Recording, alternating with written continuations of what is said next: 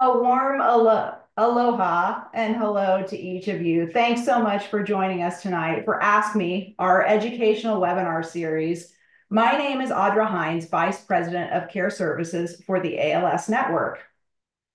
I want to thank all of our industry partner sponsors for the Ask Me series, as well as a huge special thanks to Cheryl Barber and Judy Stewart for their tremendous support of the California ALS Research Summit, along with our other mission benefactor families. It goes without saying, but I'll say it anyway. Your contributions are amazing, and we could not make programs like this one tonight possible without these generous donations to the ALS Network. You'll see a new look tonight to our name, our logo, and our overall brand. ALS Golden West is now the ALS Network. Our mission is to partner with the ALS community as we drive the discovery of prevention strategies, treatments, and cures for ALS, provide access to quality care and connection, and promote initiatives to improve health outcomes. Our quality services remain. More than 15 care managers work tirelessly every day so our clients and loved ones have access to loans of equipment, referrals to some of the top ALS clinics and specialists in the country, navigation of benefits, and emotional support through a variety of ways. It's this direct work that fuels our efforts in best serving our communities. Our advocacy efforts are increasing. We work on both state and federal levels as we grow our number of activists who want to help change the landscape of access to new therapies and better specialty care to impact real progress. And our research initiatives are expanding. We partner with clinicians, researchers, and industry partners who specialize in ALS so we can support the advancement of critical ALS research. It's a different name and a fresh look, but it's the same high quality, impactful services, programs, and events we've always held ourselves to for our communities. We remain steadfast in our commitment to all of you, and you'll see more from us in the near future about ALS care, advocacy, and research plans for the future. To learn more about ALS Network and all of the services we provide, please visit alsnetwork.org for more information.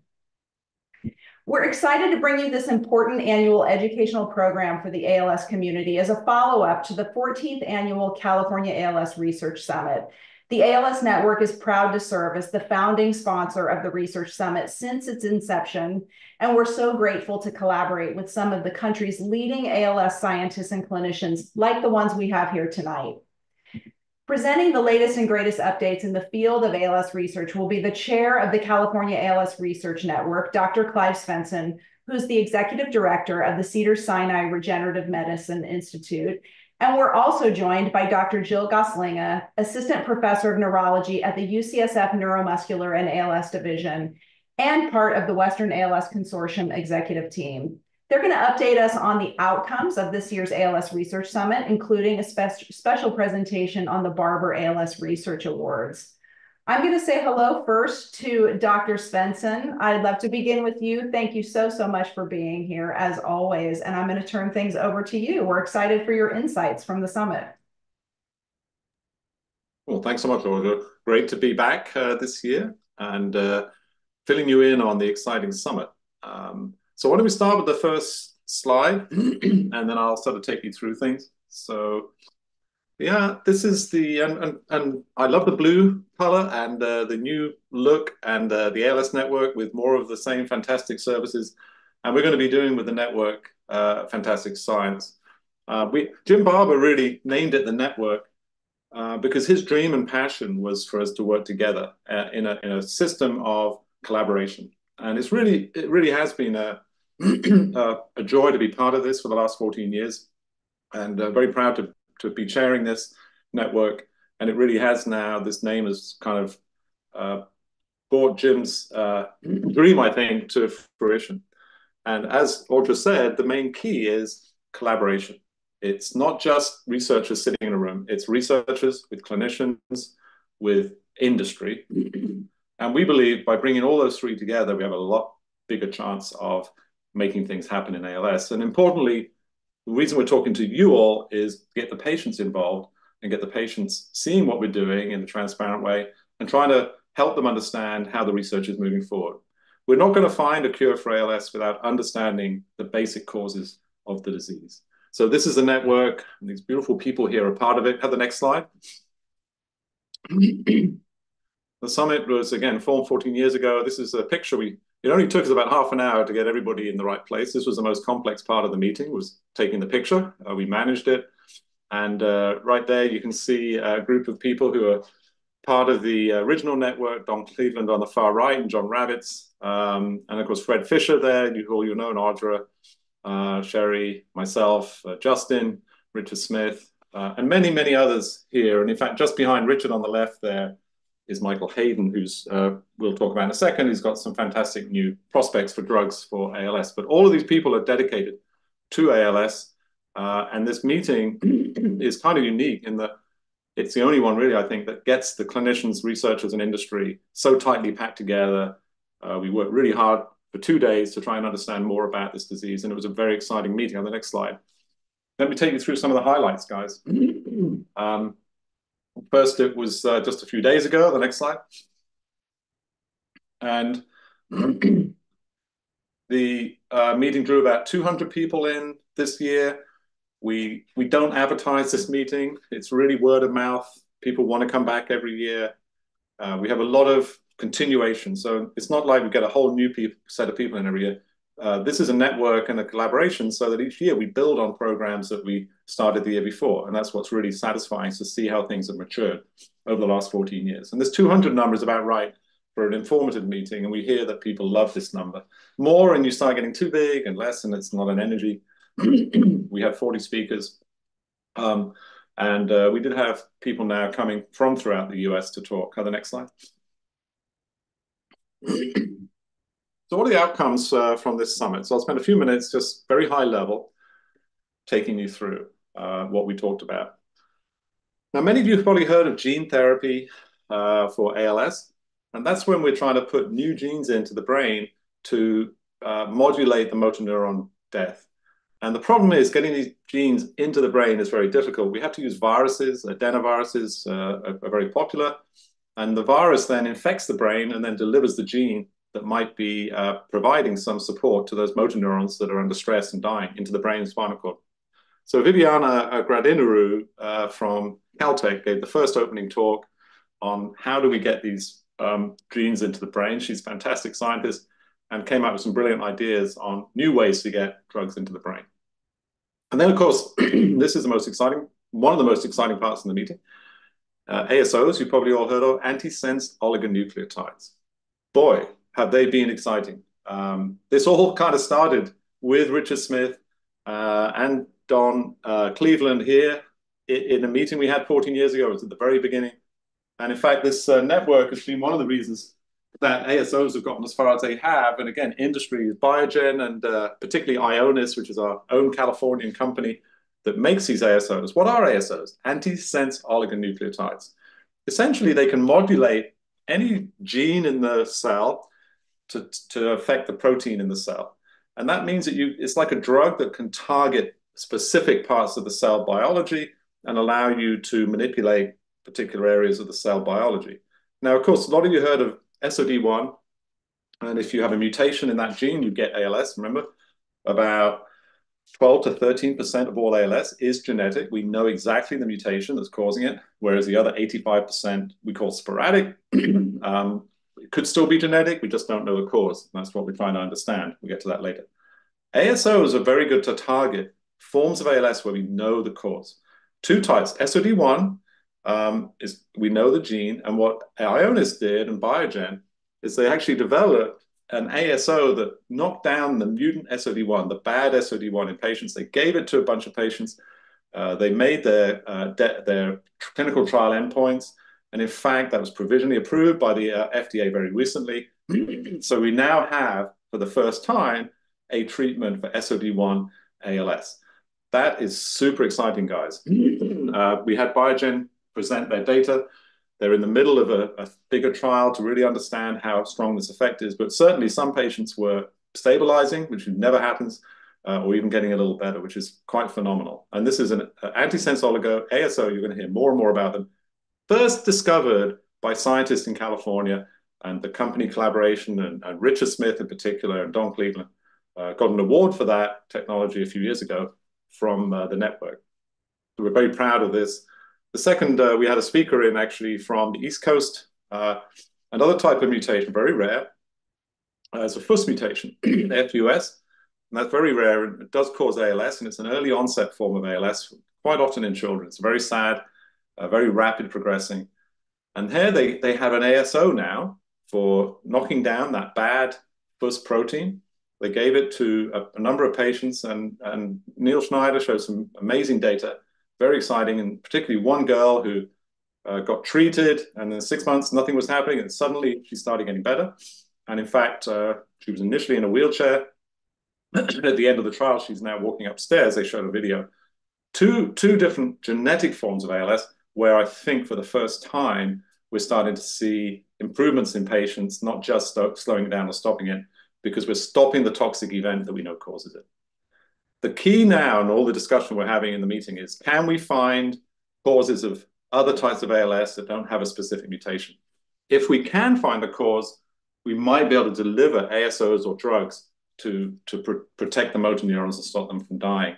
So this is where all of the important work is going on at the network, trying to understand more about this disease. So the ASO session was very interesting. We then have all updates from all the clinical trials that are going on. There's a number of very exciting trials from a range of different companies. Some of these companies most of the companies were at the event. I'm very happy to say they sponsored the event and helped us fund this amazing meeting. So we went through some of those companies like Denali, and speakers ranged from Angela Genge and people from companies like Prolina and Amylyx that you've heard of, and Amadis. Amadis were very interesting. They're finding that you can detect changes in proteins like TDP-43, which are involved in ALS, actually in the back of the eye, sometime before you see changes in the brain, perhaps. So they're using that now to look in the eye to see if the eye might give you a clue as to whether you have ALS or not and how it's progressing. So very exciting and different types of approaches. We then had a clinical trial update and clinical updates. There we had a very active discussion about affordability of treatment and the cost of treatment versus the effect. So if you only have another 3 to 4 months survival with a drug, is it fair to charge hundreds of thousands of dollars? Very active discussion and a very complex area for us all to think about. Then we went to CIRM, the California Institute for Regenerative Medicine, the state who's funding a lot of stem cell research. We heard from a number of speakers about different approaches using stem cells. And we actually updated on our trial at Cedars-Sinai. And in that trial, we're providing a rather unique way of doing a brain transplant. We're transplanting stem cells into the brain and the parts of the brain that degenerate in ALS. And these stem cells are engineered to make GDNF, and that's a growth factor which slows cells from dying. So we presented some data on the first 4 patients. And by the way, that trial is now open. If anybody's interested, please contact me, and we can let you know about details of the trial. It's an open trial in the state of California. And the network will let you know about other trials that are open as well. So please contact the network to understand what trials are available for you. And the next slide. So now we're on to the second part of the talk. Now, TDP-43, of course, is very exciting in ALS. It's the protein that in every patient, this protein kind of leaks out of the nucleus of the cell, out of the heart of the cell, and gets into the outside region. And that then we know causes some issues, and some of the motor neuron death may be related to that. So we had a nice discussion about that.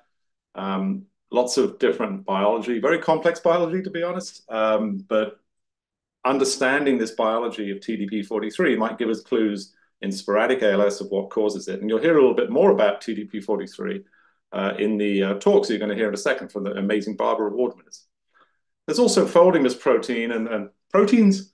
So you got to think, some people think of ALS and other degenerative diseases as a problem with the garbage cans in the brain cells. If you left your garbage can, if it never got filled, tipped out and emptied every week, what would happen? The garbage can would overflow, your house would be full of garbage, and you'd suffocate inside the house. A little bit like that, we think in ALS, is the garbage cans aren't being emptied efficiently, they're spilling out, they're causing problems inside the motor neuron gets paralyzed, and you get paralyzed. So by understanding protein and how proteins are degraded, and proteins are the garbage of the cell, you make it, you need it for a few months sometimes, and then you've got to get rid of it. If the garbage can doesn't work, protein builds up, and after 60, 70, 80 years. Remember, we only have one set of neurons. The neuron you're born with has to last your whole life. And so it was very valuable. Those motor neurons are incredibly valuable. And if they get garbage build up, then it's a problem. So we're trying to understand why that garbage is building up, and had a lot of discussion about that in that session. We then finally got to the end. We were very tired, but we kept going. And these meetings are quite intense. My brain was aching towards the end, but I love this research so much in terms of how it can affect potentially ALS that all of us kept going.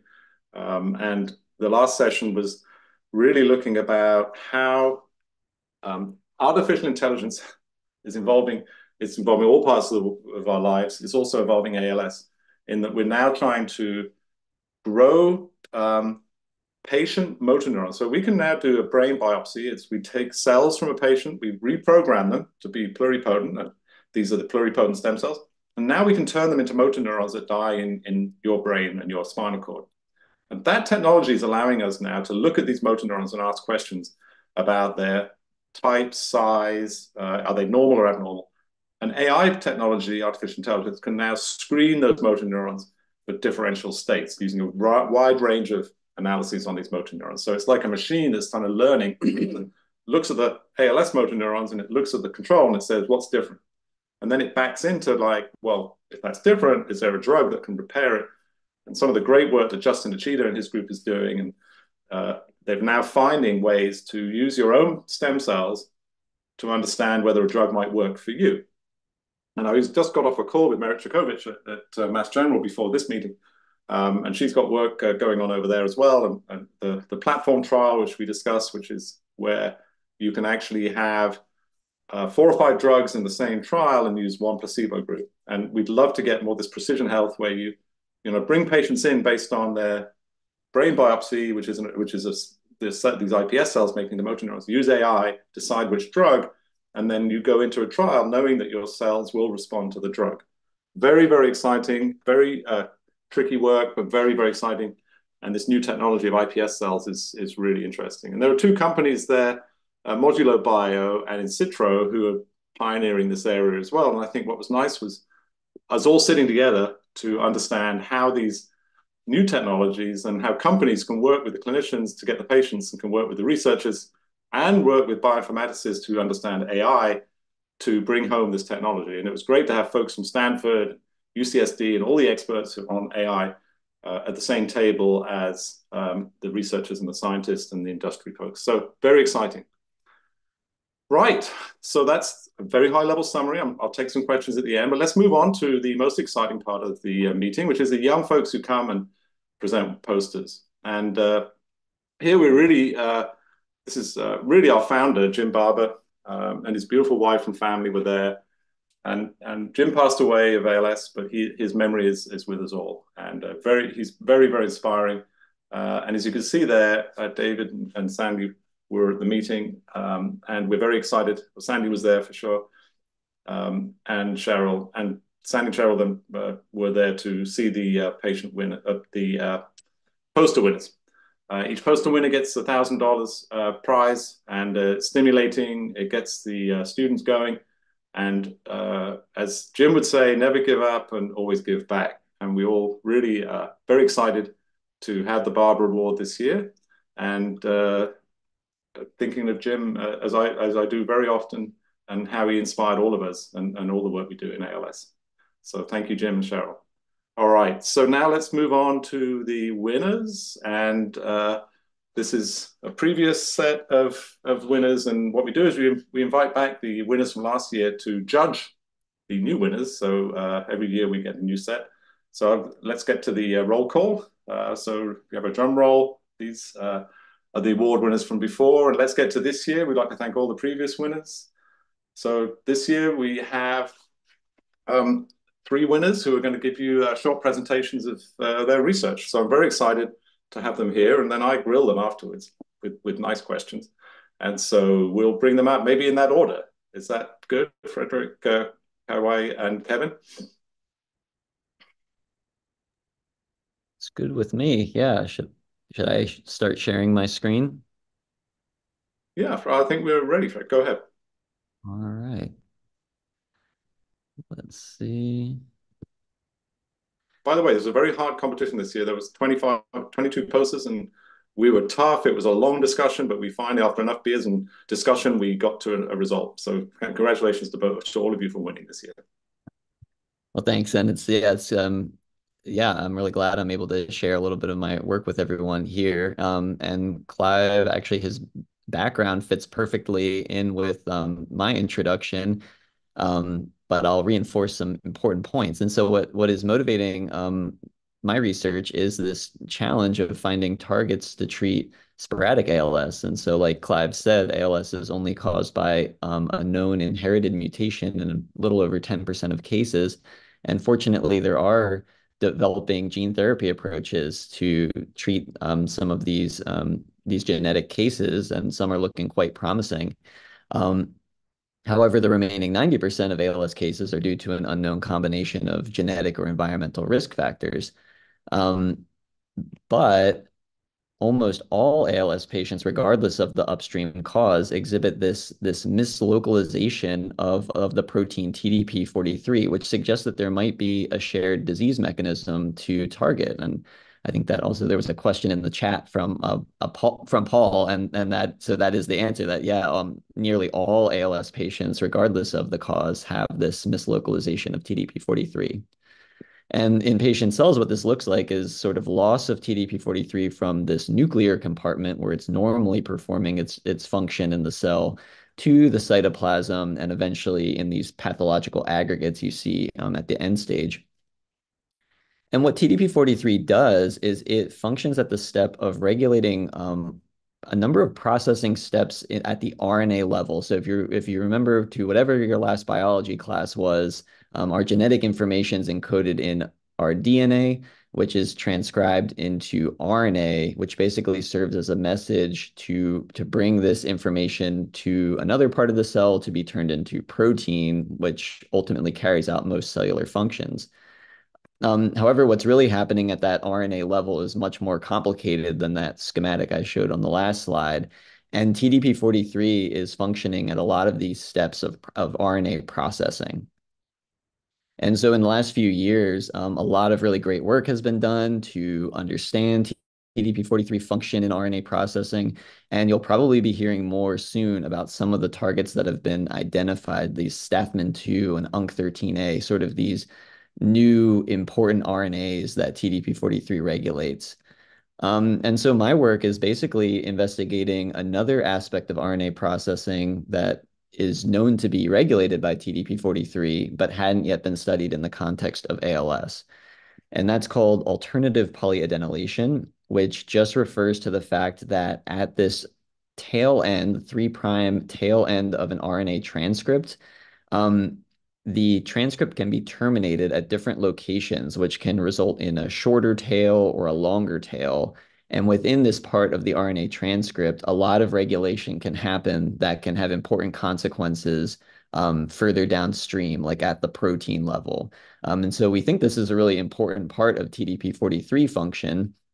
And our hope is that we might find also new targets that are relevant to all ALS, because they all share this common pathology of TDP43 mislocalization.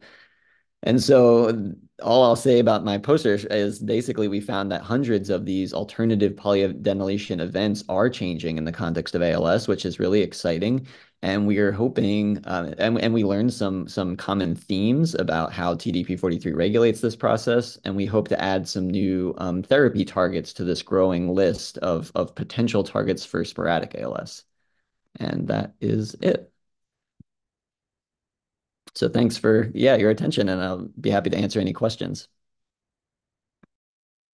Great, thanks. Thanks so much, Eric. Any questions? You please put into the Q&A. I have one on C9. I'll do that in a little bit. But Eric, maybe do you think there's, in terms of TDP43, do you think it's causing the disease, or do you think it's maybe something secondary to something else triggering it being released? Where do you think ALS starts? Have you got any clues on that? Because it's always a question that comes up. It is a great question. I don't think that TDP43 is at the far upstream end, I do think there's something else that is inducing TDP-43 mislocalization. I think probably a combination of some genetic variants that together cause problems combined with aging. I personally think that there could be some innate immune system component to disease because a lot of the proteins implicated in ALS function in the innate immune system, including TDP-43, which was first identified because it binds to the HIV virus, actually. Um, but I think that the things that happen once TDP-43 is stuck in the cytoplasm could be really important for causing neuronal loss. So I do think there are therapy targets to mine there, even though it's not the most upstream cause, unless you have a mutation in TDP-43, which is a really great clue about how important it is. Yes, and mutations, as we know, are very, very severe. If you have a mutation, it causes a lot of problems. In fact, they try to knock it out right in mice, and it's an essential protein to the cell. So if you get rid of it, you just got to kind of have enough to get a phenotype. So it's a hard one. Last question, and if anybody else has a question, please ask.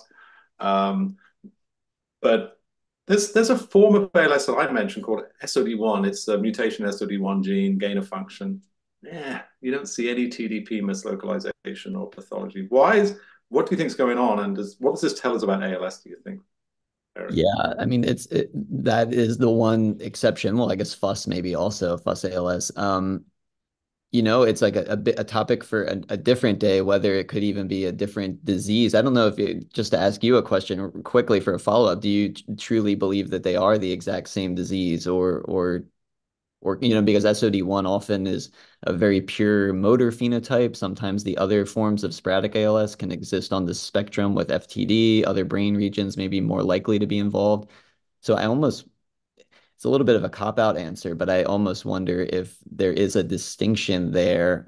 However, SOD1 mutations also lead to motor neuron death, but it does seem to be a bit more pure. And now there's even emerging evidence of TDP-43 pathology being maybe important in Alzheimer's disease, certainly important in FTD.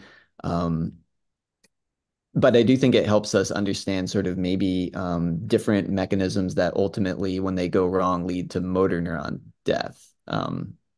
Yeah. Eric, I think you summarized what I was, the way I think is a similar way.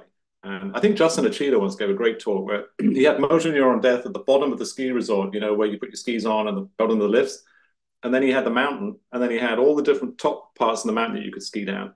So all the way, you start from very different SOD1, C9, all these different areas. But the end point is motor neuron death. But that could be happening from 100 different ways. And that's why it's so complicated to understand ALS. Is many different ways to kill a motor neuron. I was going to say, actually, like the more we study motor neurons, I think it becomes harder to believe that they ever function normally in a lot of people because they have to maintain, their health and function over these huge long distances in the body. It's really a miracle that they function as well as they do. And so then it's easy to believe there's a lot of things that can disrupt this process. Yeah. Great. All right. Well, look, fantastic talk, Eric. Congratulations. We're going to go to the next presenter now in the Barber Awards. That's Kaiwei. And so if you can get your slides up, Kaiwei, and she's from Stanford. That's a little town north of here. I think they've got a university. Stanford being the place to go. So please take it away, Kaiwei. Hello, everyone.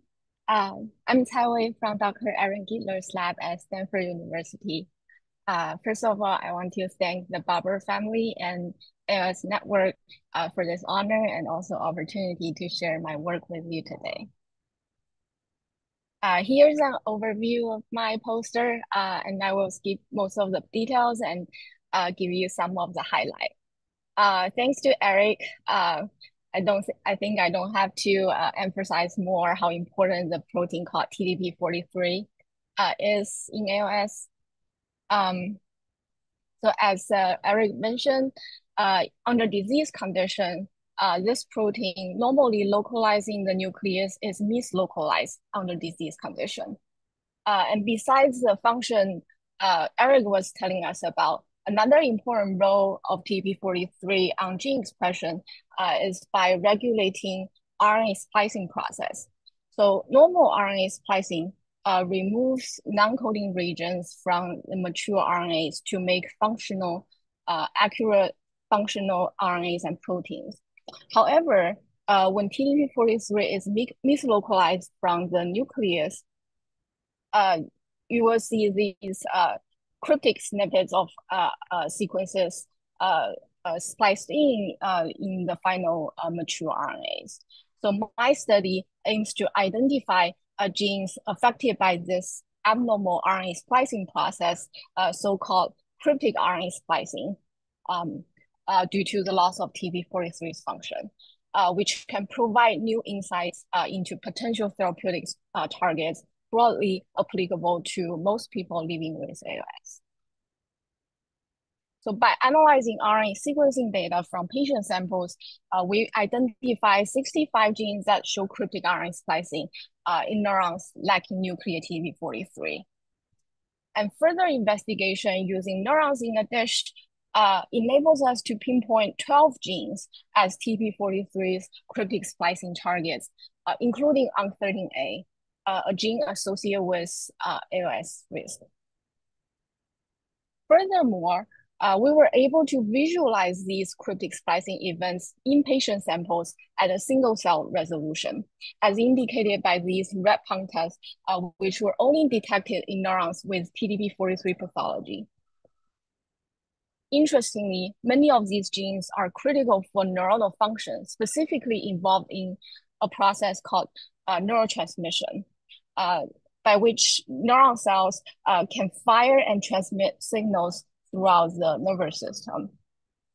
So we found that TDP-43 loss causes disruption of gene expression in these cryptic splicing targets. And by using electrodes to record neuronal activity in a dish, we showed that reducing TDP-43 or its cryptic splicing targets impairs cryptic RNA splicing and neurotransmission, so highlighting the severe functional consequences. In summary, we propose that under disease condition, nuclear TDP-43 depletion leads to cryptic RNA splicing in genes that are critical for neuronal function, causing defective protein production and impaired neurotransmission.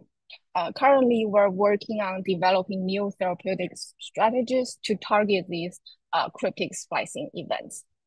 Thank you very much for listening. Thanks, Carway. Fantastic work. I just heard from Jenica that you're actually working in an experiment in the lab, so you have to keep going off camera. So you're feeding some cells behind you or doing some preps. Thanks for taking the time to talk to us. So it's a bit like, so these cryptic exons are fascinating, right? It's like, in this case, you've got to keep the policeman there, the TDP, to keep an eye on it. As soon as they leave, they kind of get naughty and start expressing the wrong kind of protein. Why do you think they're there? I mean, why would the cell even have cryptic exons? Isn't it a bit dangerous to have those there? And what do you think they've evolved for a reason, or why are they there? Yes, I have to say that RNA splicing is actually a very important and essential process to all of our cells in our body. That's how the cells from the whole body have the same genome, have the same genetic information, but each cell can produce different functional proteins that make it as hair cells or heart cells or skin cells or motor neurons. So that's how this RNA splicing process contribute to the complexity of our protein products in the cells. However, so that's why this process needs to be tightly regulated. However, in disease, once this process is misregulated because of this disease protein, TDP-43 is lost in the nucleus. So that's why we have all those random, like, cryptic things happening in our RNAs and leading to functional consequences in our protein production and neuronal function. Yeah, I think you're right. I'm still curious as to why they're even there. Why didn't it, why are they perfect? Why it's just a strange thing to have.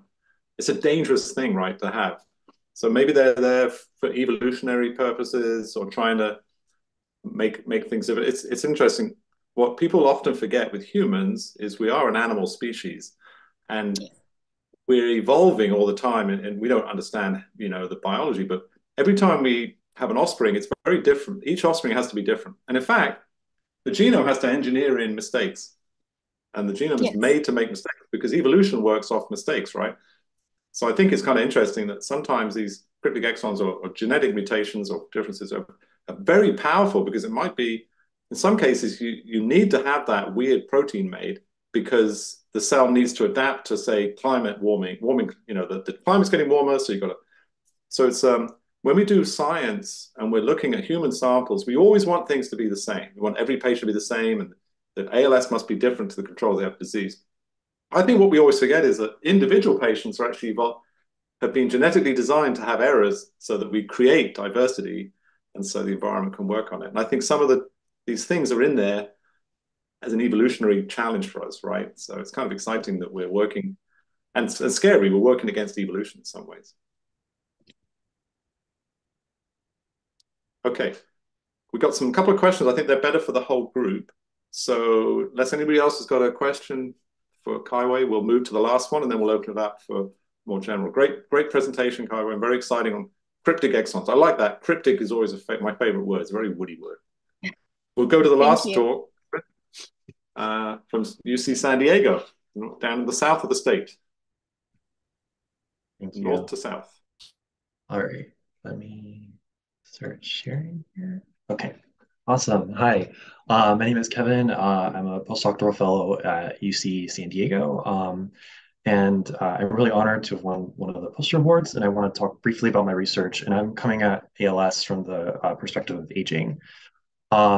So aging is one of the most prominent risk factors for ALS and other neurodegenerative diseases. As you get older, you're more likely to develop a neurodegenerative diseases.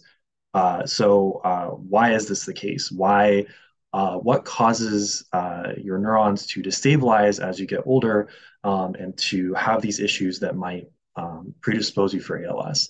This is especially important because for 90% of ALS cases, we have no known familial cause that's leading to ALS. So there's something else that might be contributing here. And I think that aging is a really important component that's hard to study. So to kind of get at this question of aging, we leveraged an approach to essentially make old neurons in a dish. And so what I want to talk about briefly is that our usual approach is the bottom here, in which we are going from generously donated patient samples. We're reprogramming these into stem cells, and then we will differentiate these into neurons within a dish. This process works really well, and it's led to a lot of important insights. The problem is that these neurons, they look like they're very young. They're embryonic in terms of their status and all of their problems. They've kind of reset and removed all these damaged proteins and RNAs that have accumulated over your lifetime. So what we did is we instead take patient fibroblasts and we directly differentiate them into neurons. This process is a little bit trickier and a little bit more different, but it allows us to make neurons that look old in all the different ways that we looked at them. And so now that we have these old neurons, we can start to figure out what's wrong with them, what is happening in aging that might predispose people to develop ALS, and can we push the neurons back into more of a healthier or younger state that allows us to kind of treat ALS or prevent ALS in general. So I just want to briefly summarize some of the results that I've noticed when I've been looking at these old neurons. Right now, we're working on characterizing them, and then once we have characterized them, we want to then leverage these neurons to identify potential treatments that are relevant in this, concept of aging. So we've noticed in these older neurons, and these are older neurons from normal people that haven't developed ALS, we've noticed that TDP is already mislocalized within older neurons. So this means that TDP43, this protein that we've talked about a lot, it's already moving from the nucleus to the cytoplasm where it's not supposed to be. And this is just in normal older people. We've also noticed that there's changes in splicing because of this TDP movement. So there's all sorts of changes of splicing at cytoskeletal proteins that are important for neuronal function and for making sure that our neurons are healthy and working. We've also noticed that the stress response, and this is like a molecular stress response, is kind of hyperactive within these older neurons. These older neurons they're just stressed out, they're not very happy. And so all of these together kind of point to a bunch of molecular insults that are happening with these neurons. And we think that this cumulatively drives neuronal health downward. So, you might have some risk factors due to your genetics, you might have some risk factors due to other things that you're born with. But then there's also this aging component that decreases neuronal health as a function of aging. And potentially alongside other factors, this might lead to the degeneration that we see in ALS.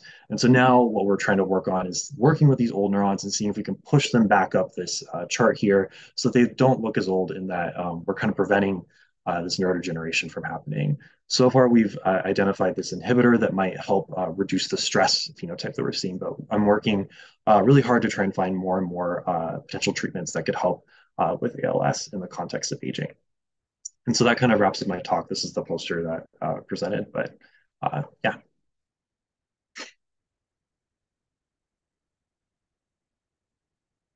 All right, stop sharing. Okay. I now have my official ALS network gear on. We have a nice badge here for the new network, and the beads we had at the party that we had to celebrate the founding of the ALS network. And so very happy to be now just to finish up, Kevin, and ask you a question, and then we'll open it up. You can all put your cameras back on from the group. I think the idea of aging is very important, because one thing we know is causing ALS is aging, because you have the mutation for ALS, for instance, SOD1 or C9, but you don't get the disease until sometimes you're 50 or 60 or 70 years old, which means you must have had your whole life with that mutation inside your body. So I think this intersection with aging is very important. And if we can apply that in these really interesting models that you're developing, it's going to be very powerful. One of the things is, the amount of fibroblasts, the adult cells that you can get. The nice thing with stem cells is you can get as many as you want. Do you think there's any way you could age a stem cell to look like a fibroblast, so you don't have to get the fibroblasts from the patients? Fibroblasts come from the skin, guys. You have to have a little skin biopsy, but we can only get so many. So what about aging maybe iPS cells? Yes, absolutely. So that's one of the side aims of this project, is to figure out what exactly makes these neurons old, so that stem cells are adaptable, they're easy to work with, and you can make them into any cell type you want very easily. So they're a great model system. We've learned a lot from stem cells. I think one of the aims of what I'm working on right now is to figure out what exactly makes a neuron old. And if we can take what is making that neuron old and then put it into a stem cell derived neuron, can we make that stem cell derived neuron old, and then do more complicated experiments, to experiments across many different cell lines. And so I'm starting to get into what the proteomic changes are as a function of age. So not just looking at like one cell line, but looking at many cell lines of people as they get older, and trying to understand, what's changing and what's driving this older fate, and can we put it into a system that's easier to work with to make these more aging relevant studies.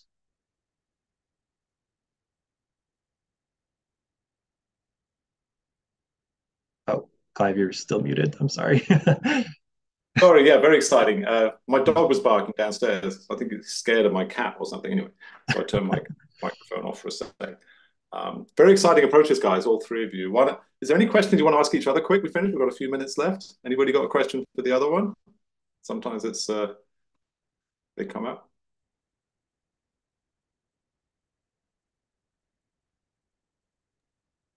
Not immediately for me. I'll think about it. Okay, Eric, done. Okay, do you have any other questions for either Kevin or Eric? I have a quick question for Kevin. Okay. I'm wondering, like, these old neurons you make, can you make those for different, like, neurodegenerative disease, or is it like more specific for ALS?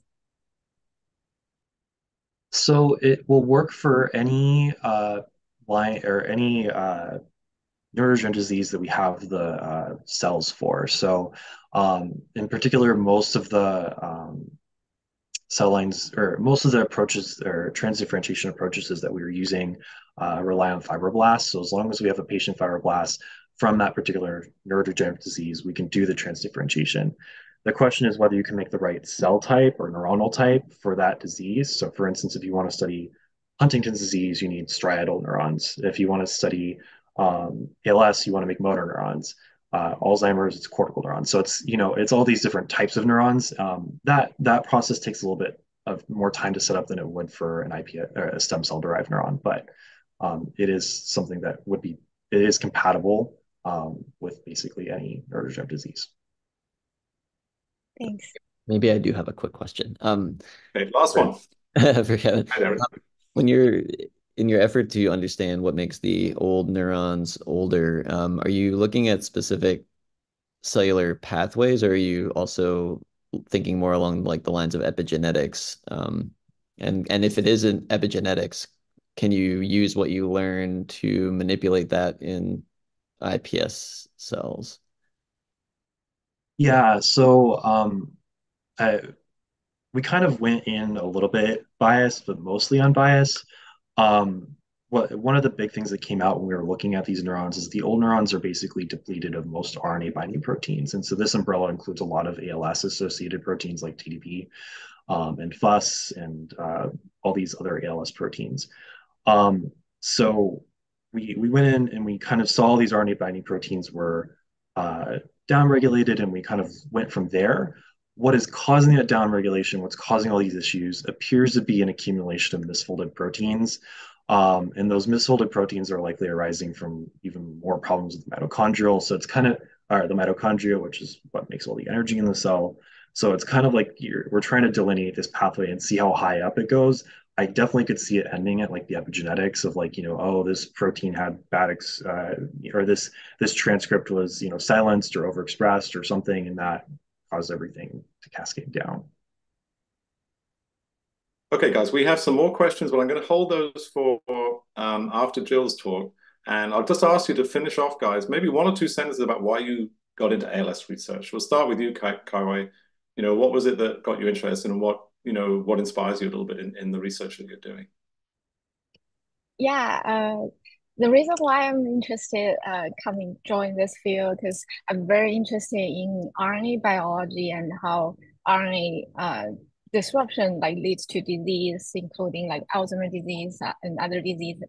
And among all those disease, I think ALS has the most exciting research going on about this RNA biology disruption. So that's why I really want to use my background knowledge to apply to this field and trying to look for potential therapies for these devastating diseases. Great, and we're so excited to have you as part of our community, Kaiwei. Eric? Yeah, so I started in grad school working on a rare neuromuscular disease, spinal and bulbar muscular atrophy, and really just fell in love with that research topic and that specific research community, and I knew I wanted to continue that for the rest of my research career. And the thing that's particularly interesting and challenging about ALS is what we've all been talking about the whole time, this sporadic nature of disease, which makes treatments very challenging. Unfortunately, it makes the biology really like a puzzle, which keeps me really engaged as well. So it's kind of the double-edged sword of that has me stuck in ALS research, and really happy to be part of ALS research community. Great, Eric. We don't want to lose you, and nice. And hopefully the network has got you interested and will keep you interested. Kevin, take us home. Yeah, I've also been working on ALS since grad school. I focused on FUS mutations and how they caused changes in like aggregation potential, and so it felt natural to keep on working on ALS. My grandfather had Parkinson's, so I know what it feels like to kind of have this kind of difficult diagnosis, and I want to try and help patients have more options and at least be able to know more about the disease, and then generate these more potential therapeutics that are going to be helpful to real people. And yeah, it's a really important problem. Thanks, Kevin. And we all appreciate that. And I think so the problem with ALS, guys, is it's such a horrific and sad disease. The incidence of ALS is very similar to Parkinson's in the numbers that you get. But unfortunately, because patients don't live so long, Parkinson's patients accumulate. So there's about 1 million Parkinson's patients. There's only about 30 to 40,000 ALS patients in the US. Unfortunately, because it's a very, very severe disease. So we lose them from the community. But the incidence is very, very similar to Parkinson's. And so I think we need more attention to ALS. Now, for you guys, I'm so excited. This is my favorite part of the meeting. Thanks so much for the presentations. I love doing the posters. And remember, Watson and Crick discovered DNA. So as a pop quiz, how old do you think Watson was when they discovered DNA? Well, I'll tell you the answer. He was 28. So, just put that in mind when you're doing your experiments. He wasn't afraid to think out of the box and come out with a double helix.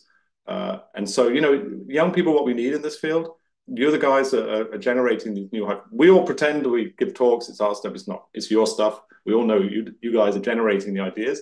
And so we're very excited to have you here. I will now hand over to Audra to take us to Jill. And then at the end, I'll swing around and there are a few questions I can come back to. Yeah, absolutely. Thank you so much, Dr. Svendsen. Thank you a million to the 3 Barber Award winners, and huge congratulations. Obviously, the work that you're doing is so impactful, and so happy to have you in this field. I want to reintroduce Dr. Jill Goslinga, Assistant Professor of Neurology at the UCSF Neuromuscular and ALS Division. She has a very interesting presentation for us tonight, and I will turn it over to you. Excellent, thank you. I'll just share my screen. Can you see that okay? Yep, we can see it great. Excellent. So I'm Jill Goslinga. I'm a predominantly clinically focused ALS neurologist at UCSF, although next year I'm swapping that a little bit. I got a grant to do some more ALS research and epidemiology. And I was a biochemistry major in college, and I've always just loved enzymatic function, molecular biology, and I'm no longer working in a bench research setting. And so I just love getting to go to conferences like this one and just almost be a spectator sport for the neuroscience of ALS, because I know it takes probably thousands of hours for each of the posters and papers and presentations, and I get to go and just kind of go to the buffet and learn everything. And so I wanted to make this talk a little bit of a translating between 2 worlds as well as I can, focusing on the biochemical underlying mechanisms of ALS, but specifically thinking about clinical care, so the mechanisms as they relate to different medications. My goal is to briefly, in just 10 slides or so, summarize some of the key disease mechanisms in ALS and focusing on the medications riluzole, edaravone, Relyvrio, tofersen, as well as focusing on some of the clinical research options, including the Healy platform, Regimen F and Regimen G. So this is a bit wordy, but there's a picture which is almost more complicating, but I'm going to discuss some of the overlapping mechanisms of ALS. So one of the big problems that leads to motor neuron injury and eventual death and weakness is problems with protein balance. So inside our cells, proteins need to be in the right place and at the right time doing the right thing, and that is imbalance in ALS. There's also a lot of problems with RNA function. So as has been discussed by the Barber winners and Dr. Svendsen, RNA helps cells make proteins is one of the canonical dogma of central biology. But in ALS, there is renegade RNA that can damage cells, lead to weakness of those cells. There's also broken infrastructure. And I loved the comment on the beauty that motor neurons even work when they work, because our cells have this internal highway system, and it's incredibly complicated and sophisticated to be able to maintain the shape and maintain the function of motor neurons. And so in ALS, there can be traffic jams in this very long and kind of elongated infrastructure. There's often free radical damage and oxidative stress and cellular stress that leads to molecular stress responses, which can also be toxic in ALS. And often there's mitochondrial dysfunction that can lead to progressive nerve cell injury and then weakness of the muscles. So abnormal proteins, people have been discussing in this talk protein aggregation, TDP mislocalization to the outer part of the cells, no longer in the nucleus. So there's the wrong type of protein in the wrong place.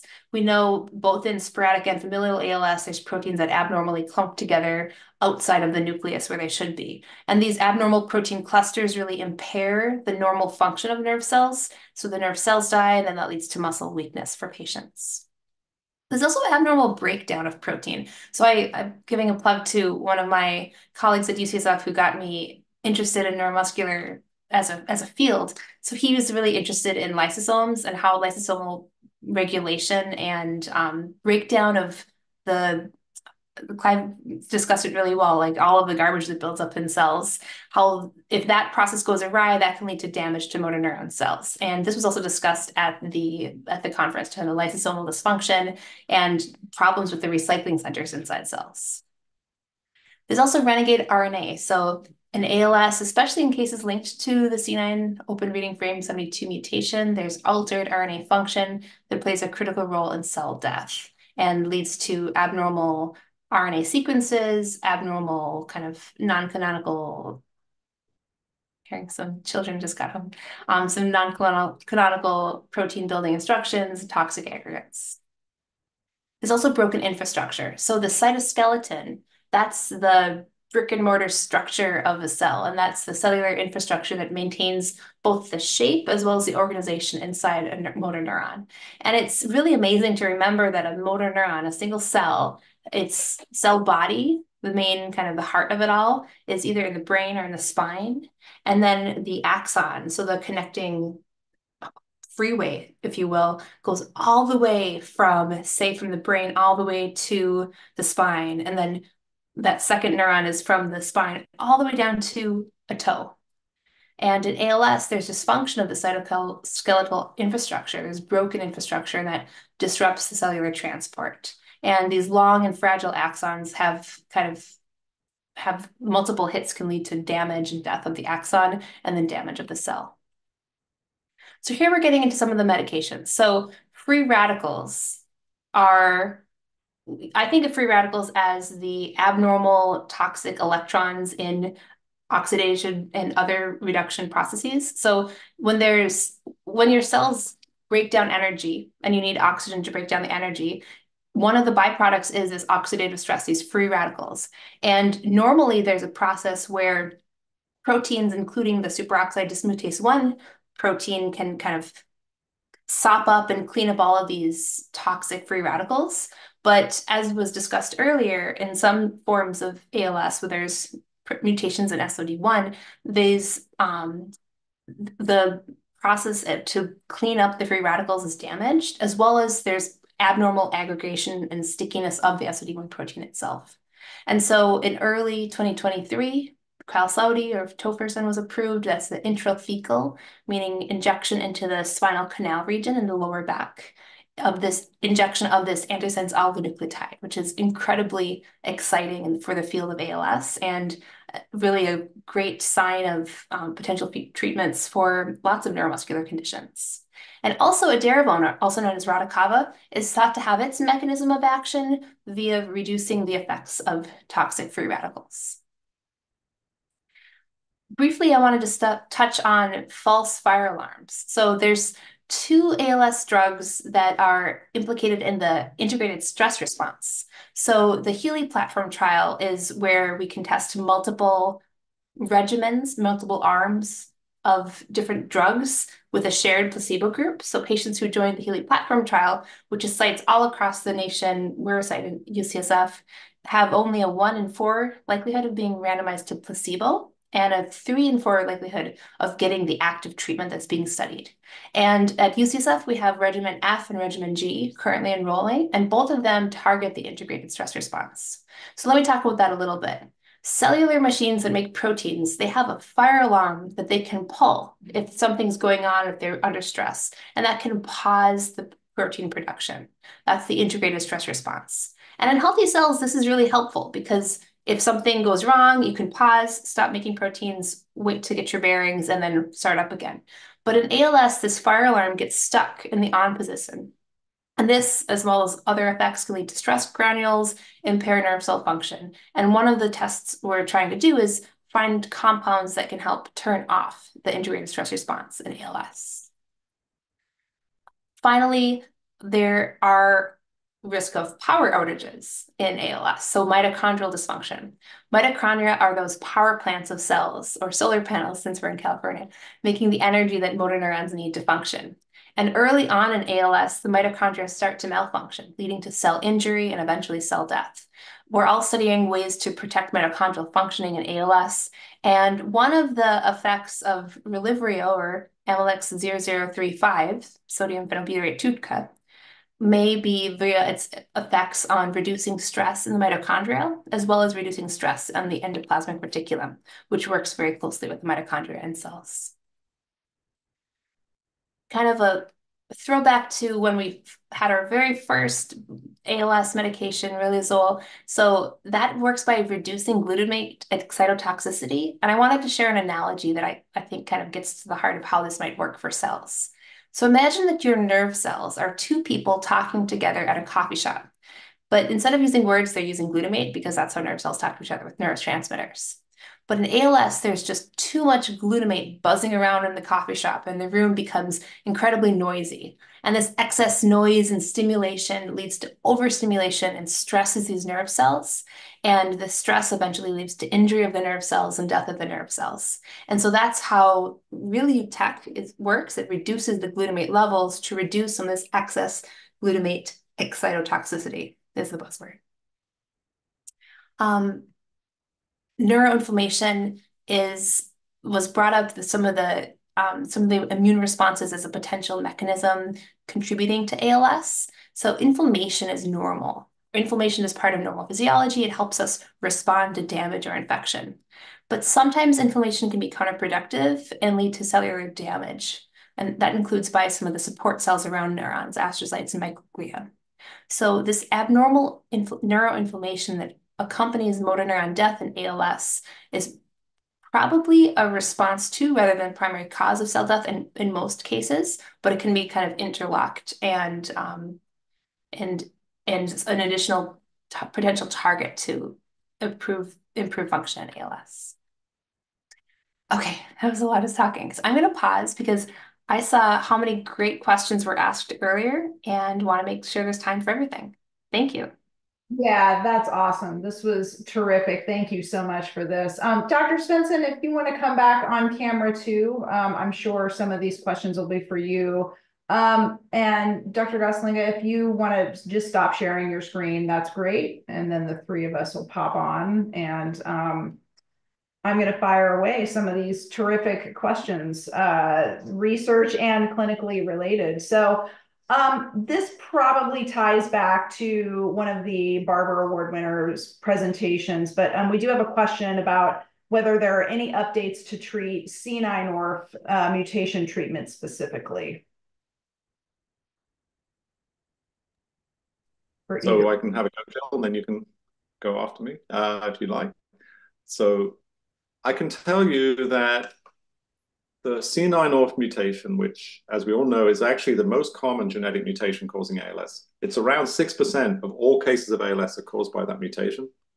And it's what we call a founder mutation, which is kind of fascinating. It means that it originated in one patient somewhere in the past and then spread. That's called a founder mutation. Other mutations just random, they happen randomly in society. But this is one mutation that actually happened, we think, in Finland somewhere in Europe.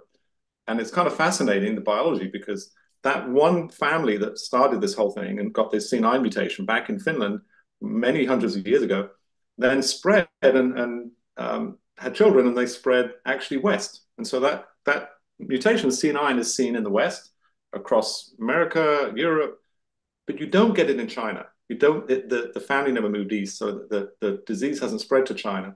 So it's a fascinating mutation in that sense, but very common in the West. And to answer your question, yes, we've tried. We had an ASO attempt at C9orf mutation, and it didn't work. And in fact, the patients seemed to even get a little worse, so they had to stop the ASO trial. So ASOs don't work in every case. Now, C9 is not just simply a mutation in the gene. It's something what we call a repeat disorder, where there's these hexanucleotide repeats that go like a machine gun through the gene, like da da da da da da, and they have all sorts of complex biology. So these cells now make an abnormal protein called dipeptide repeats, and they fill the cell up with all this toxic stuff. And then the gene itself doesn't make C9orf, this protein that's essential. So that's a lack of function, and it spits out all these nasty things. So you've got a gain of function and a lack of function at the same time. Very complicated. So we're working on C9, but nothing yet. Jill, have you got anything else to add? Yeah, so Dr. Cleland from UCSF gave a presentation where she was sharing her work in non-animal models to use CRISPR, which is a different molecular tool to treat the abnormal repeat expansion in C9. So she feels really excited about CRISPR as a path towards treatment of this. This is a very different tool than ASOs, but has a lot of additional science needs to be sorted out in terms of blood-brain penetration and things like that. That's great. Thanks to you both. Interesting question related to the presentations of the Barber Award winners. Someone's asking, how close are we to clinical trials potentially that might be tied to the research that they're doing or working on? I don't know if any of them want to comment on that if they're still on. Kaiwei's probably back in the lab, but Eric? I guess I think probably my answer would be similar to Kaiwei's, where maybe the best clue is what is happening with Stathman-2 and UNC13A. So the first publications so these are so for the two of us at least, we're studying things that happen downstream of TDP-43 mislocalization. And some of the first really important targets of TDP-43, Stathman-2 in particular, those studies were published in 2019. And I believe Stathman-2 is already enrolling, or is it in phase 1 trial now? It's an ASO that's doing something different to sort of correct this cryptic splicing event that Kaiwei was talking about. I think most of us are super excited about that. So that's a 4-year period. That's probably as good as it gets. And my work is trying to find, more of these important targets. And if any of them pan out, then maybe in a best case scenario, we would be hoping for a similar timeline, 4, 5, 6 years. But we haven't really proven yet that any of the new targets are that important yet. Right. That's a good summary. I think the Stathman trial is very important. I think it's going on. The company is called Curalis, I think, is doing it. But there's other people working on that target. And it's a little bit like the ASO acts like TDP. It's kind of blocking that cryptic. It's forcing the cell to make the right kind of Stathman, the healthy Stathman. And that's a very exciting project. And really, the things with these trials, guys, if they're done correctly, they can actually tell you about the biology. Because if it fails, it means that we understand now. If it succeeded in your biomarker, in other words, if the Stathman was pumped out in the normal way, and the patients don't get better, it tells you that that's not the way to do it. So all these trials are critically important for understanding the disease. So even if the trial fails, we should be able to learn from it and move to the next one. So just because a trial, fails, doesn't mean it's failed to make us understand more, because now we know it's not Stathman, so maybe it's UNC or another cryptic exon. So we're learning a lot. So the patient involvement in clinical trials is critical for us to understand more about testing some of the exciting data that you heard today. So you're involved as well, guys, on that end. And it's, to be honest, Jill can talk to, it's hard for Jill and for the clinicians to advise what trial to go into, because there are quite a few. But, these events are for you to learn more about the different trials, and it's your choice of what trial you go into ultimately. Yeah, there's a lot of trial options, and I'm happy there was one of the questions later on we'd probably get to how to get involved in trials. And I'd be very happy to share contact information for the UCSF clinical trials group, and I'm sure there's similar ways for patients to reach out to Cedars and UCSD and Stanford. Absolutely. Yeah. If any information you want to share about that, or if there are some things you want to put in the chat, that's perfect too. Perfect. Yeah. Couple of things just related to cause of ALS. We have a couple of questions. One asking if chemotherapy could be a factor in causing ALS, and someone's asking about potentially a knee replacement, could that have caused their ALS? If anyone wants to answer or comment on those.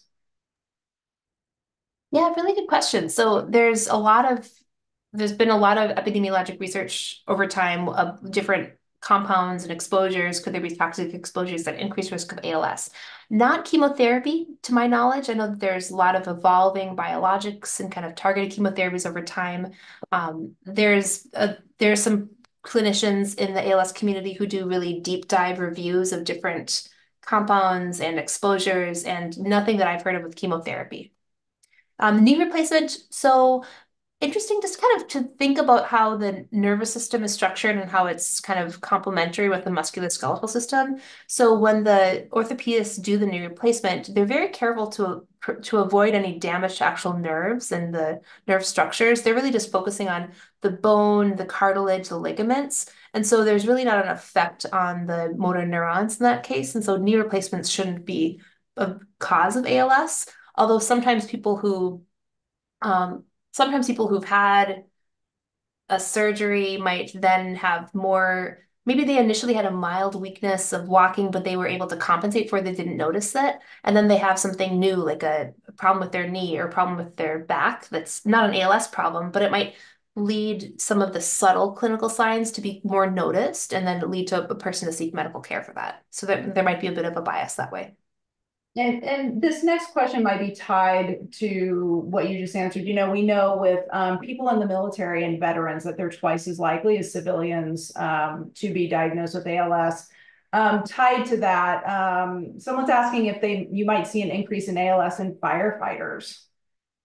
That's actually I really want to do that research, that research, because one of the projects I'm doing next year is looking at the effects of wildfire smoke exposure on rate of ALS progression. And so there is research out there that certain types of air pollution, PM 2.5, specifically kind of diesel exhaust type things, are associated with the increased risk of developing ALS. And it's part of that interplay between environment and genetics.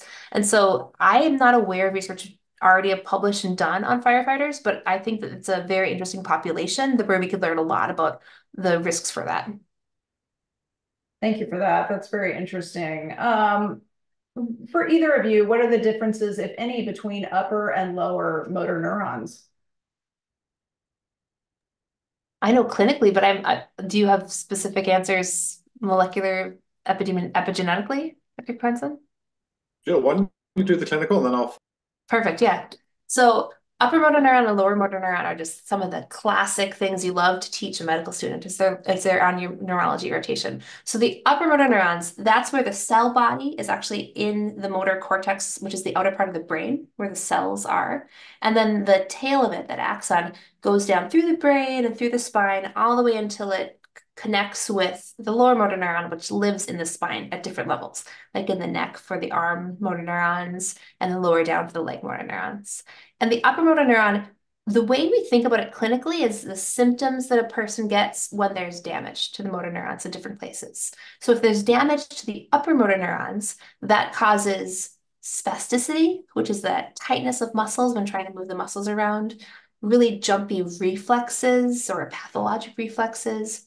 That can cause clumsiness, even if a person isn't really all that weak, they just really can't button things as well anymore, difficulty with maybe typing, and it causes slowness of movement. So that's why when neurologists have you tap really fast, there can be slowing of that. And that movement slowing can happen not just in the hands and feet, but also in the speaking, swallowing muscles. So a person might have really slowness of their speaking and kind of slowed movement of their throat muscles. And then the lower motor neuron, so that's the neuron that connects directly to the muscle down in the arms or legs or trunk or in the tongue. And when there's damage to that, that can cause that muscle twitching, that fasciculations that people might have, can lead to the atrophy and actual smallness of the muscles, and is a bigger effect of kind of leading to really severe weakness. And if there's damage to the lower motor neurons, then the reflexes usually get very, very small or go away. And so ALS canonically affects a mix of upper and lower motor neurons and kind of evolves over time, and that helps the neurologist identify that. Thank you. Dr. Svendsen, anything to add to that one? No, Jill did a great job. And they're both, I think we mentioned this, they're both extraordinarily long cells. I mean, it's a single cell up here, which for me goes 3 foot all the way down to my spinal cord. It's kind of an amazing that these things even work. And as Jill mentioned earlier, there's a lot of stress during life on these cells. And so the upper motor neuron is what initiates the movement. So you have another feed into that then says, okay, fire. And then this one fires, goes down to the spinal cord. And for the arms, it stops and has a connection, we call it a synapse, with the second motor neuron, which is in your spinal cord. And that motor neuron goes all the way out to specific muscles. So when I move my hand, I'm firing first the upper motor neuron, as Jill mentioned, and then the signal goes all the way down my spinal cord, goes through a little synapse, releases a transmitter, and then fires a second motor neuron. So as we mentioned, that's why if you have the lower motor neuron, you have a different kind of symptom to the upper motor neuron. But ultimately in ALS, to be diagnosed as ALS, you have to have involvement of both upper and lower motor neurons. And that'll be what your neurologist will tell you. If you have just one or just the other, they're different names, primary lateral sclerosis, etc. So, all right, that's my short version of the upper. I love it. That's great. And just thank you guys both for putting some information in the chat about clinical trials that are happening right now, coming up at your institutions. I don't know that age necessarily makes a difference in terms of which trials a person might pick, but someone's asking if you might particularly recommend one over the other for younger ALS patients. There's just so many ways to think about different trials, whether it's a placebo-controlled trial or it's an open label earlier trial. I'll talk briefly about the Healy platform trial, which I see a lot of patients for, and it's the most popular trial at UCSF. That's a really awesome design, just epidemiologically, biostatistically designed, where a person will have a 75% chance of getting one of the platform drugs, which have been shown in earlier studies to have really good promise for ALS. And then they are on that for 6 months. And then if they want, they can be definitely on it for a year and not placebo controlled anymore, definitely on it. And then if they want to stay in the study, and the younger patients often have more slowly progressive ALS, then if they still meet the eligibility criteria, their breathing's okay, things like that, then they can roll over and be in the next arm again without having to go through the rescheduling and contacting and the full rescreening process. So it's a nice way to kind of be in a longitudinal trial and to try different medications and get exposure with that. Thanks, that's great. Any thoughts on taurine in ALS? We might want to explain what taurine is. Reasons for taurine accumulation in the CNS, and does it appear to be neuroprotective? I'm pulling up ALS Entangled. I don't know, Clive, if you... Well, it's an interesting amino acid. I don't know of its connection in ALS, but there's the deeper you dig on Google, the more you'll find associations of various things with ALS. And we're trying to follow up on as many as we can, guys, but I have a very open mind. For me, it showed me the data. And if you can show taurine is effective in either reducing or accelerating ALS, then you got me. I just don't know that data very well. And if Jill doesn't, then maybe someone else does from our poster award winners.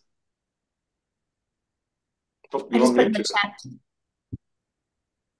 I just put in the chat. You can add taurine and vote for it under ALS Entangled, and a group of neuroscientists, neurologists will do kind of a deep dive into it. And there's this patient-centered website, ALS Entangled, I put in the chat, and certainly listed there. And I might be getting it for review in a couple of months.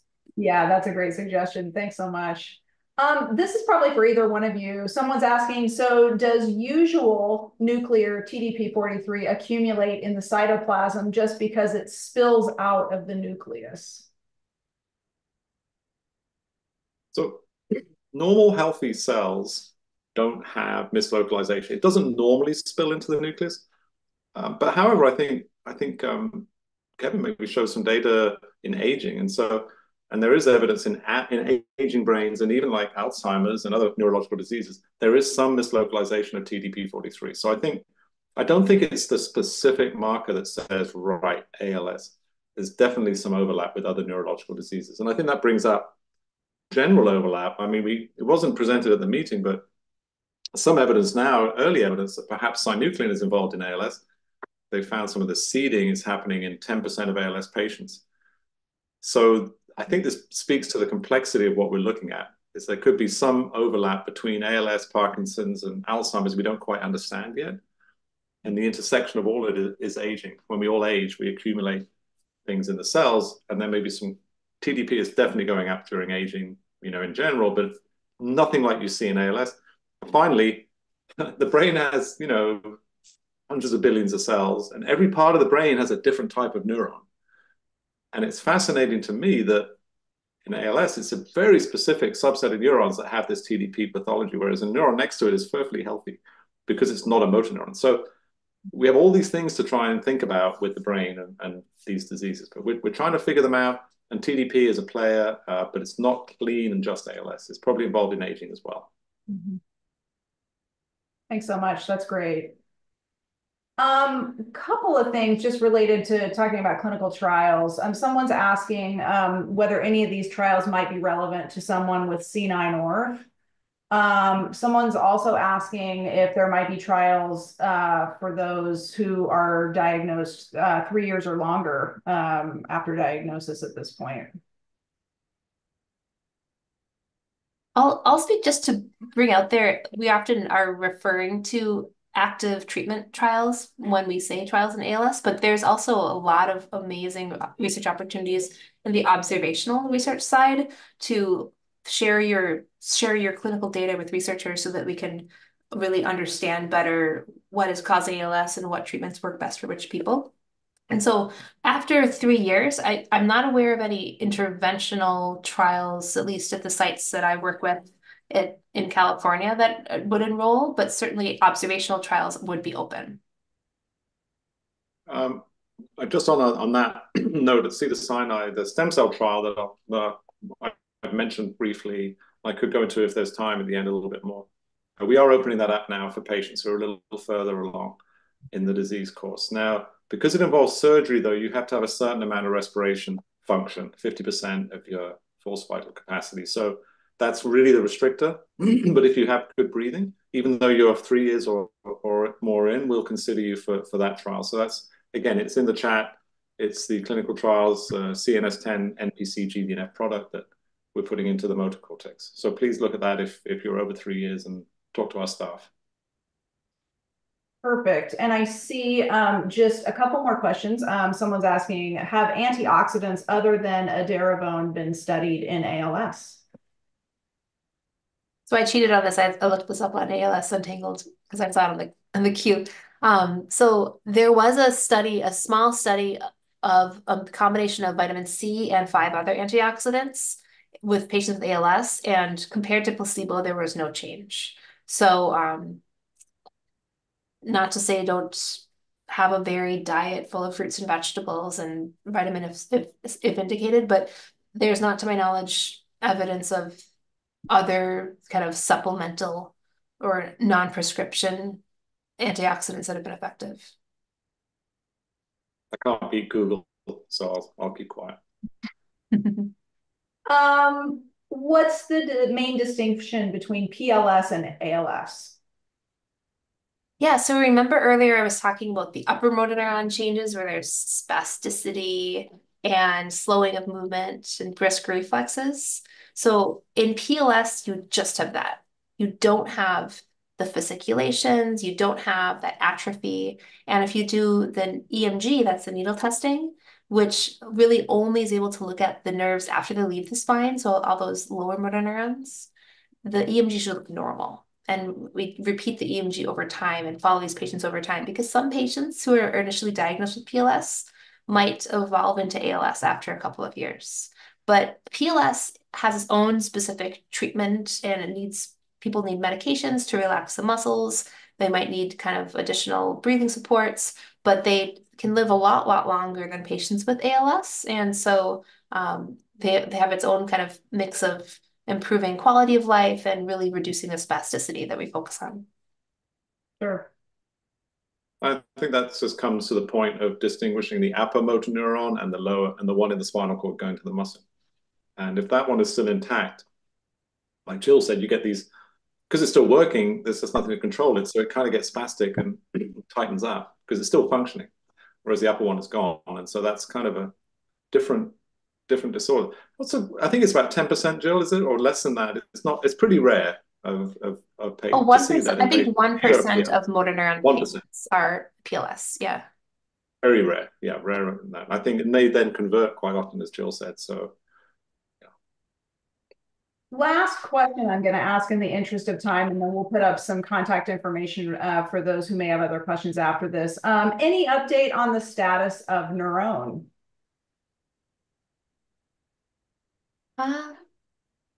I don't have an update in kind of recent 6 months or so. Clive, do you? Well, yeah, a little, just only that they're still going back to the FDA with more questions. Now, as you well know, they appealed to the FDA. Their phase 3 trial was showing that it wasn't efficacious on the major outcome. So they had to go to the FDA to ask them for approval if they wanted to get around the fact they didn't have efficacy. But as you know, they looked in certain subgroups and they did see stuff. The FDA turned it down, and so that was the result. Now they're still going, but I don't have much more brand new. They're looking at biomarkers in their study, and they're showing some more results from that. And I did hear, Joe, that they're going back to the FDA for more discussions still. So they're still trying to fight to move forward. Okay. But, you know, it's very disappointing, guys. But honestly, if we have to be tough, we have to take the data that we see and accept it. And, you know, it's difficult, but the FDA were very fair, I think, in their discussion about the trial. And when you approve a drug for ALS, it's a huge thing to do. And it has to be based on really good supporting data. Otherwise, people would be having this treatment and it doesn't really work. And that's worse in some ways. So it's very complex and could talk for a long time about it. But I think watch out, they're still interested in trying to move forward in ALS, but I'm not sure that they're going to get too much further. They'll have another discussion with the FDA, Jill. I don't know what you think. Yeah. Just to comment that when I think about taking care of my patients with ALS, I also have to think about all the future patients with ALS because it's an incredibly common disease given how rare it is because of the relatively shortened life expectancy. And so the patients I get next year and the year after, the patients I see 10 years, the patients I see in 30 years, I want to make sure that there's not medications approved out there that are kind of potentially have risks and don't give benefits. Like it's a really hard biostatistical question as well as kind of neuroethical question about how to think about these sort of treatments. So. Thanks you both. That's really helpful for our community, and ALS. We at ALS Network promise to keep our community updated too, just as things proceed with Neurone. So, huge thanks to you both for being here. Thank you to all 3 Barber Award winners as well, and big congratulations to all 3 of you. I think we have some more slides to put up. And really thank you all for being here tonight. We're grateful to each and every one of you for your time and commitment and just being a part of our community. If you have other questions that weren't answered tonight, please do email us at askme@alsnetwork.org.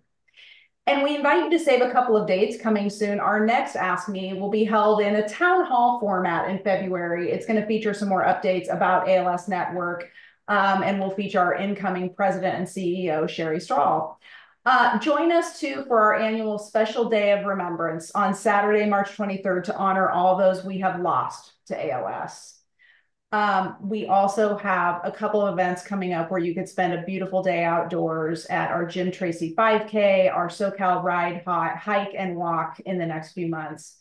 Please do join us for any of these inspiring and community building events. As you know, philanthropy fuels everything we do, and we're grateful to committed donors who give generously throughout the year. To learn more about how you can support the valuable programs we offer, like this one tonight, please visit our website at give.alsnetwork.org. We've changed. And thank you for wearing all of your ALS Network swag, Dr. Svendsen, tonight. Please watch for the short survey on tonight's presentation that you'll receive via email to help us plan for future educational programs. Thanks so much again, and we'll see you next time. Thank you. This was fun. Thank you, everybody. See ya.